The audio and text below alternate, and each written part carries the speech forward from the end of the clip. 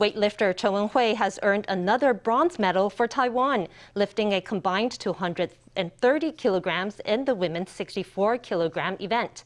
And earlier in the day, fellow weightlifter Kuo Hsing-chun scored Taiwan's first gold medal of the Tokyo Olympics. The 27-year-old lifted a combined 236 kilograms to land the top spot in the women's 59-kilogram weight class.